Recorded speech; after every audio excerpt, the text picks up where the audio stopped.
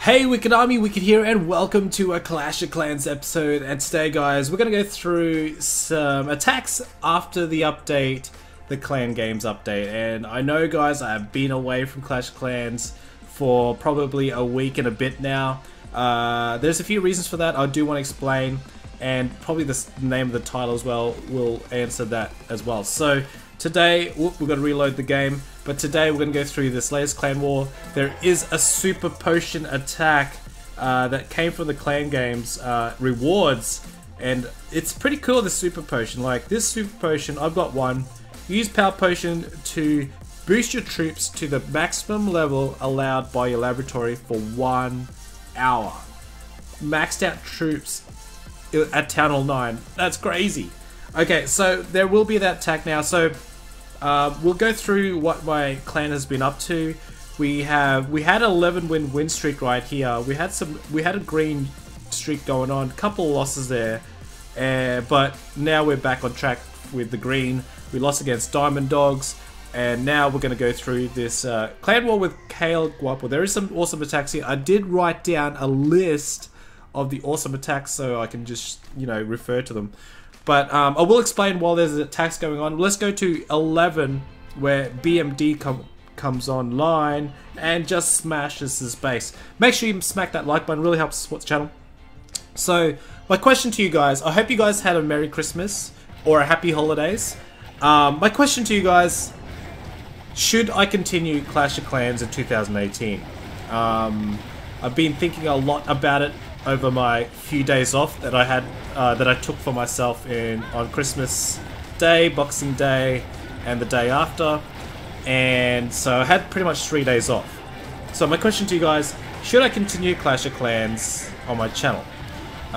If you're a Clash Royale, if you don't play Clash of Clans, you probably shouldn't vote, because if you play both, then that's fine. But Clash Royale, I play a lot. I love streaming Clash Royale, because, you know, you can go into a match really quickly, don't have to wait for troops. And Brawl Stars, I just like to play because I like those kind of games as well. Clash of Clans, I like to do my farming runs, check out the wars, go to the build base, do my attacks there.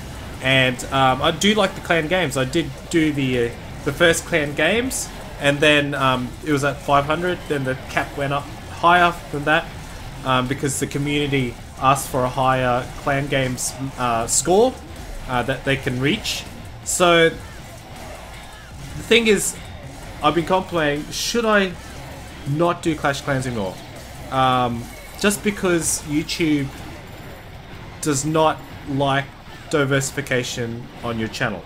So that's why Clash with Cam can only do Clash Royale on his channel, and he had to change his main content with his brother to a different channel, because it does affect if you diversify your channel, when your subscribers have known you for one thing, and then if you do something different, they're kind of like, oh, I don't know if I like this channel anymore, don't watch it anymore, and then that affects the whole entire channel, because YouTube thinks, oh, they you know, they don't like watching this channel anymore, because they don't know that they changed the content, they just know that the views went down. So I love all the 3 games, I really do, but I know for a fact that for a healthy channel you need at least 80% of one main game, 20% of others. So whether that's Clash Royale, Brawl Stars is, you know, Clash of Clans is getting 6 years old. There's 2 things I'm disappointed about, I'll tell you that in a second. That's why I was considering maybe 2018, maybe where I stop it. But yeah, so Clash Royale, yeah, fairly new still. The updates seem to get good feedback these days compared to before. Brawl Stars may come globally next year, and new and exciting fresh game. I was in the first live tournament in Helsinki, and I do enjoy that game as well. So it's gonna be, if I do 3 games on my channel, it could kill me. It could kill the channel. I'm not a Nick at Night. yeah, so I'm not sure, guys. I'm leaving the answer to you guys in the comments below. Don't dislike the video if you don't like this Clash of Clans at all. Just give me constructive criticism down below on what I should do. I love all three games. Clash of Clans is what I built my channel on, and it'll always be the OG content on my channel. So next year I want to go hard and strong, grow a lot bigger. That was an awesome was it the super potion attack there? Seeing all those max troops at Town Hall 9. How crazy is that? Okay, so while I keep continuing with the discussion, there's two things that why I kind of had a hiatus with the Clash of Clans. I haven't posted a Clash of Clans video for 1.5 weeks. Just because, first of all, Clash Royale update was out. There was new troops in that, new cards in that, and it was pretty exciting to cover all those new things. Especially the new legendary, the Royal Ghost. I had extreme fun with that. Really cool concept character for the well, really cool character that has a cool concept of you know, game mechanics. So secondly is I was disappointed in the balance update. I was disappointed with Clash of Clans Inferno Tower nerf, cancelling the negating effect of Inferno Towers with the healing of the heal potions and the healing of the healers on other troops. So you could pretty much, you know, use Hog Riders a lot now. Max Hog Riders, heal, and take down Inferno Towers easily. So I was a little bit disappointed in that because I know a lot of the pro players like a challenge. It's really exciting seeing a Town Hall 9 3-star a Town Hall 10 somehow, because of that more, you know, difficult obstacle, which is the Inferno Tower. And I know what Clash of Clans is doing. They're trying to get the Town Hall 9s to upgrade to Town Hall 10, because there's a lot of Town Hall 9s, just maxed out Town Hall 9s, don't want to go up to Town Hall 10, just because there is a level of difficulty more than being just a Town Hall 9. And there's a lot of people that's been a Town Hall 10, just like myself, struggle in Town Hall 10 versus Town Hall 10 to get 3 stars. I'm basically a 2-star expert in Town Hall 10, but I do occasionally get the 3 stars. But you know, I still like the challenge of that. And that's gone. That's going to be gone now. But a lot of pro players will be unhappy about it. A lot of casual players will probably be happy about it, just because, you know, they can 3-star a lot more now. So I'm really a bit disappointed. I really thought the tournaments was going to come out in December. I thought that would have been a huge update for Clash of Clans, but it didn't. Hopefully it comes next year. So my proposition to you guys is maybe I should start off with still having Clash of Clans on my channel next year. Redo my tutorials, because from my Town Hall 9 strategies, Town Hall 10, maybe I'll do some Town Hall 8s if there's still any Town Hall 8s around, and redo those strategies, because there's no Inferno Tower that takes away the healing effect anymore, and strategies will change, or the old strategy will just be tweaked with different spells and all that, or different troop compositions. I think that could be a good plan.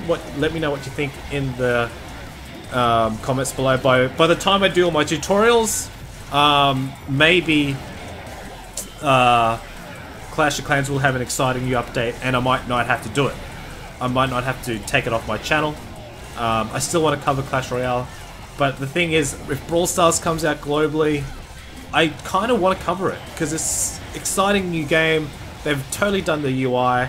I'm not sure having 3 games on my channel will be healthy. So we've got a big decision to make in 2018. There is one exciting, actual exciting news that I want to tell you guys, is that my Epic Clash Battle series, there's one episode on the channel. You probably haven't seen it because YouTube didn't push it out. There's around 30,000 views, but check out, we'll search on YouTube, Bandit vs Musketeer, Wicked Gaming. It'll be the first one that pops up.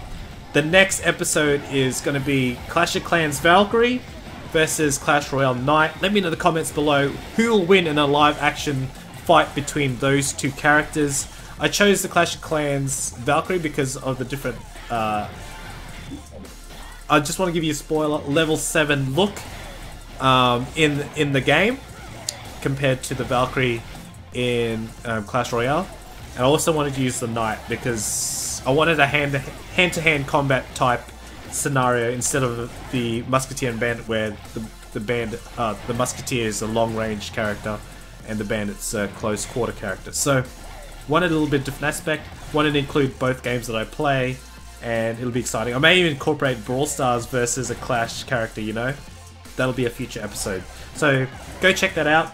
That's commenced. That's going to be commenced filming in 5 days. I'm really stressed about that because there's a lot to do, and I'm really stressed about that. But it'll be good. It'll be released the last day of January, so get excited for that. Let's do the last attack. All the serious talk is gone. Sorry about that. It is late at night as well. Wanted to pump out a video for you guys to explain what's going on. What are my thoughts about Clash of Clans on the channel. Okay, so this is a cool attack. We got Kaylee Nicole here. This is an awesome 3-star against the Town Hall 11, and obviously using a bit of everything. He's got baby dragons, minions, Valkyries. I assume that he's got a lot of bowlers in his clan castle, and a whole bunch of troops. He's even got goblins there. This is the most variety looking attack ever. Looks like it's focusing mainly on the AQ walk to get that Eagle Artillery. As you can see, Eagle Artillery not even activated at all yet. But here we go. Had to use the Rage spell right there.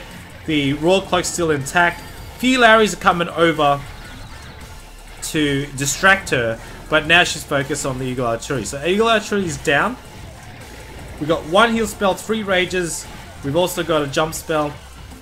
I imagine that jump spell is to get to that Inferno Towers in the inner layer, towards the core. And we've got the funnel over here around the inner layer. The CC troops will also get pulled, and the Archer Queen will focus on that dragon. And here we go. The Valkyries are going to utilize this jump spell here, clean out those Inferno Towers that are multi in the corner. As you can see, the heal spell goes down. Valkyries survive pretty easily, and 2 of them get flung up on the spring trap.